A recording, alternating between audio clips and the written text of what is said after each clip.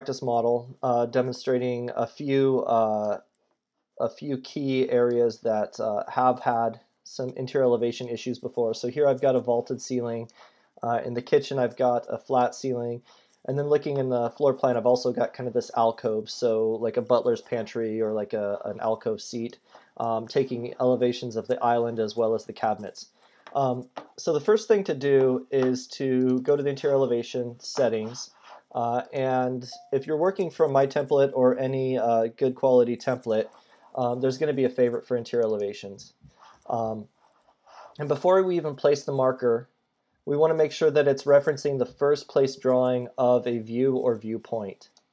Um, you can pull the reference ID from AutoText for interior elevations, which is different from any other marker.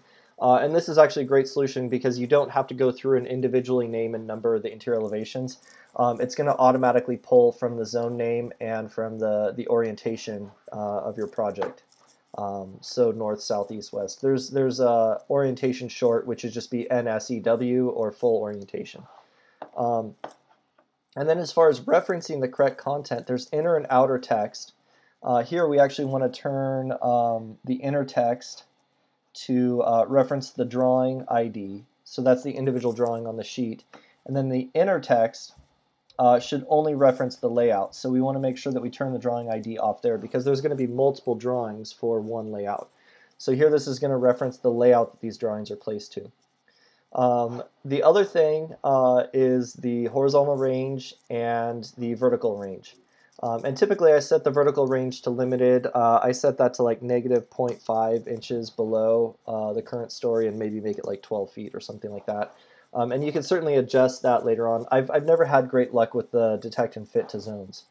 So once all of that's set up, we just need to place these markers. And these should typically be placed to either the face of finish or face of stud, depending on what you want the boundary of your elevation to look like.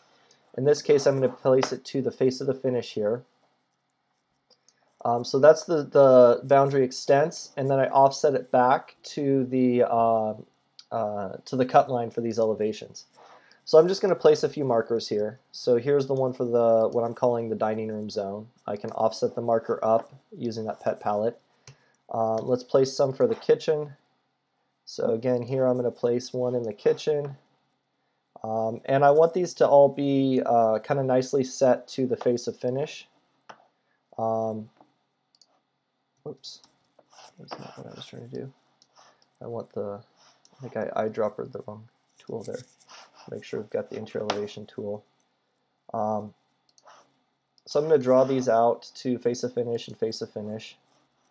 And then once I have it placed, I can even adjust the boundary extent. So for example, on this one, I can extend the elevation to the next face of finish here.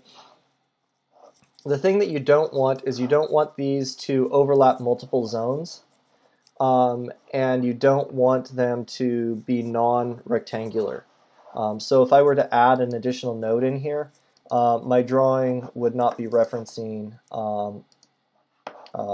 basically the individual drawings. So you have to have only 4 elevations or less.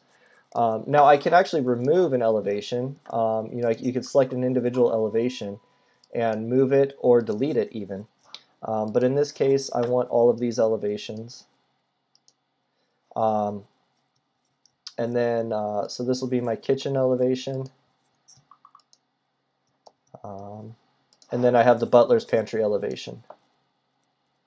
So again, face of finish to face of finish, offsetting those back. In this case, it might make sense to actually delete one of these elevations. I don't need the elevation looking that way, so I'm going to delete that. And in the case of the kitchen elevation here, I do want this full wall, so I'm going to delete that from this elevation. And draw a new elevation from here to here. So it can be kind of pieced together this way with multiple markers. Whatever makes sense for the graphics of the plan, but also keeping in mind the limitations of these markers. So here I'm going to delete the unwanted markers for this elevation, just showing this one elevation. And then lastly, the kitchen island. I'm going to place elevations around that kitchen island. And I'm just going to offset them in. But keep in mind that these are now looking away from the island, so I now have to select these individual elevations and drag them to the opposite sides so they're looking towards the elevation.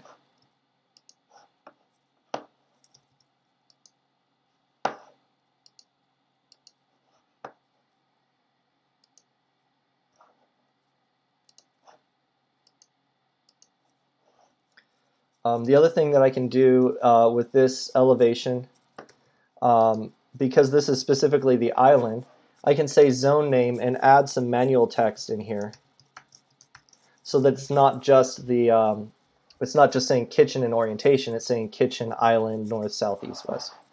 So now I have all of those elevations placed. Once those are placed, I'm going to pull up the organizer.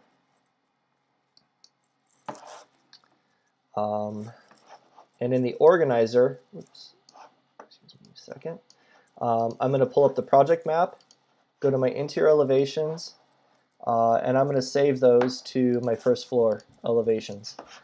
First, I'm going to set the scale correctly to 1/2 inch, entire model, interior elevation, layer combination, using all the correct view settings, and then just save views. So now those views are available here. I have kitchen, kitchen island, butler's pantry.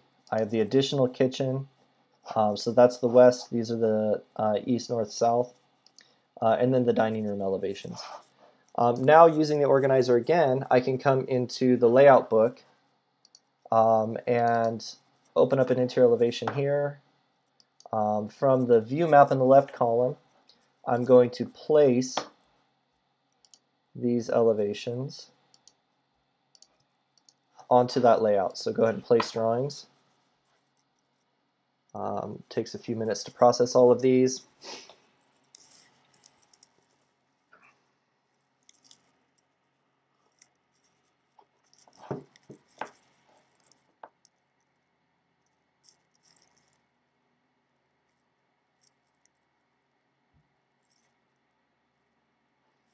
Almost done here.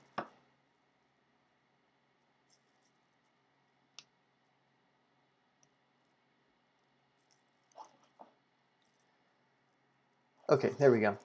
So there's all my kitchen elevations. You can see that they actually had to be placed to multiple sheets, but I'm pretty sure all of these should be able to fit on a single sheet. So I'm just going to move these to that sheet.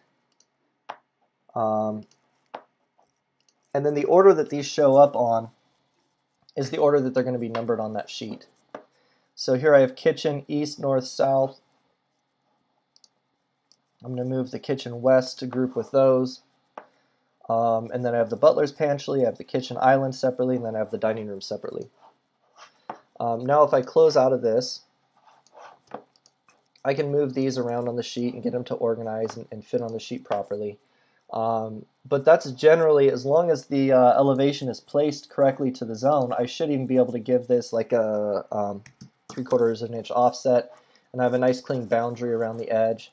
You know, you might need to clean up the placement here. It looks like I have a section line going right through some of my sconces. There are also times when, especially with vaulted elevations, let's pull up, actually the dining room is the one that should be vaulted. This one I would adjust the height of the elevation to stop at the ceiling line a little more precisely. So let's find one of the dining rooms. Oh,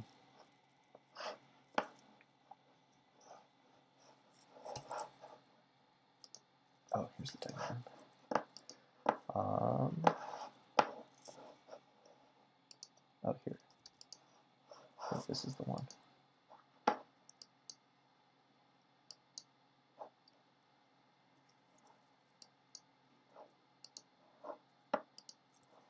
Yeah, so this is kind of the fine-tuning that has to be done on the elevations. If I open up this source view, notice that it's actually cropping off that ceiling. So I need to go back into that elevation marker and raise it up. So I'd come into the settings here, and maybe this is like 15 feet or something like that. Now when I look at this, I get that full elevation height. And this is one of the only times that I've ever used masking on an interior elevation is when you have vaulted ceilings like this. You don't want to see the full ceiling thickness, so I've actually been in the habit of drawing a fill over the whole thing. Let's make it temporarily transparent and empty fill.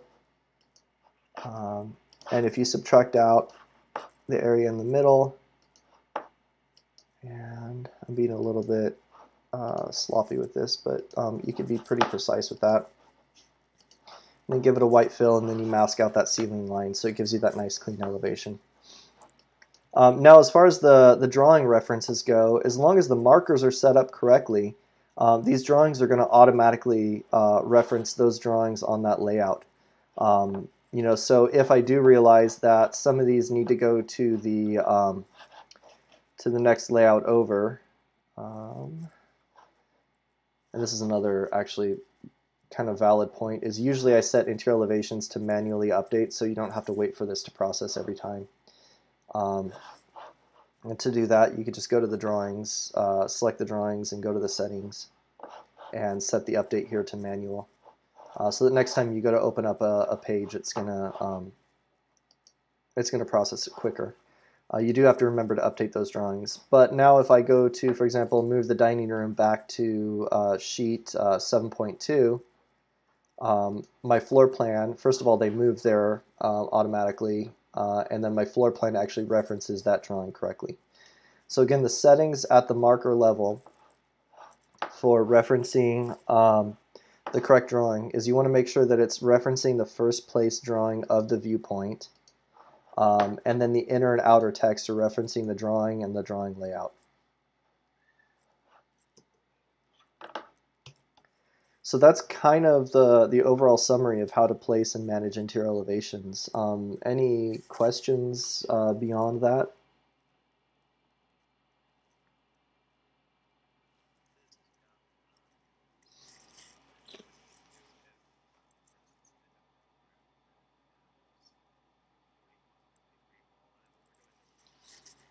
Mm-hmm.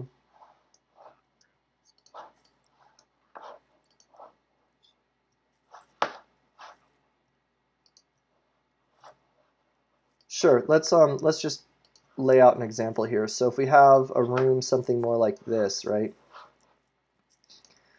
Just like we looked at on this elevation where this one had to be separated out from the rest of it,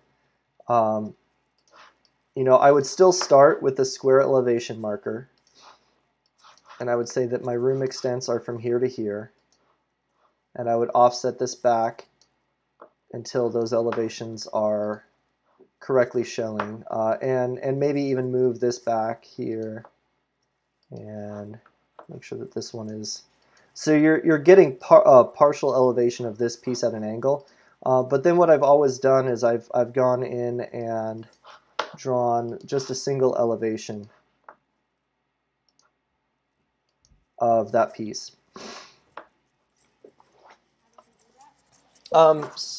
Yeah, so let me undo that. So in the info box here, this palette right here, whoops, and make sure that I've got the elevation marker, not the wall tool. So there's different geometry methods, and I would never use the pentagonal method because you end up with those missing references on the outside. You could do a rotated rectangle, or an individual single marker. And in this case, I'm just going to draw a single marker right here and offset it back. So now that's that elevation. And you'll always end up like this kind of weird, like it's actually looking that direction, but it's that elevation. I haven't found a great solution for that, unfortunately. Even if I start with, let's say like a rotated rectangle here, you know, you define the reference line. So it's referencing that point, offsetting it back, offsetting these edges. It still points north, south, east, west. There's unfortunately there's no easy way to reference that 45-degree angle without changing the appearance of the marker. I mean, you can certainly look at different marker types, but I've always just sort of had this compromise where that elevation is referencing that drawing. and then assume that people can kind of sort it out from there. The other option is to say that we're going to go, rather than a common interior elevation, we're going to use one of these other marker types. And I'm forgetting which one it is, but one of these will actually allow you to have a rotation to it. Not that one, apparently. I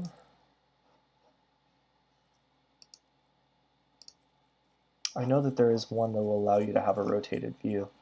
The other thing you can do is you could set it to an individual marker for each elevation, and that will be rotated. But then your standard for having the drawing ID on the outside and the layout ID on the inside is kind of all screwed up, because there is no, for this marker type, I don't think there is an inner and outer text, just first row and second row. So you could set the first row to reference the drawing, the second row to reference the layout.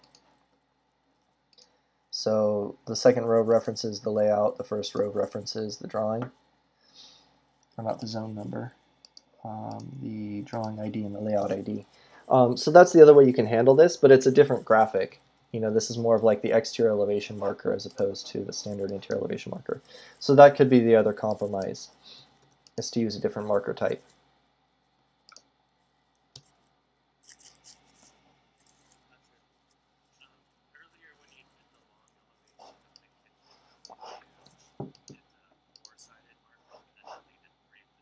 Mm-hmm.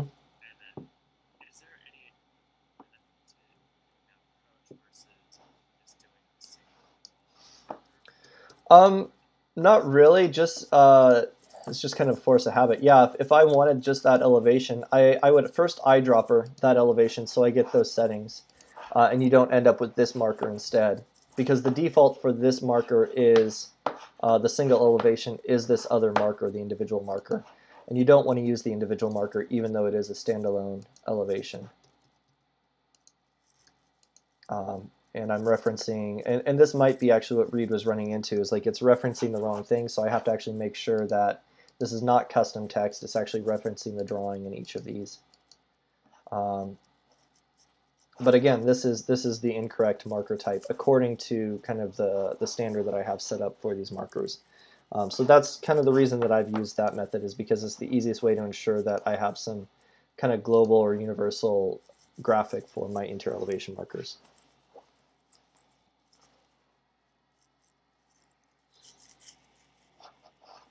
Other questions?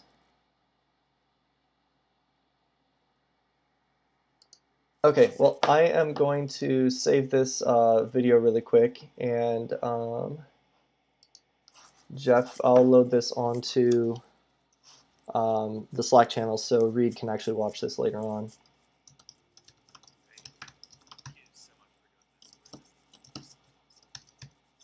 Oh, no problem.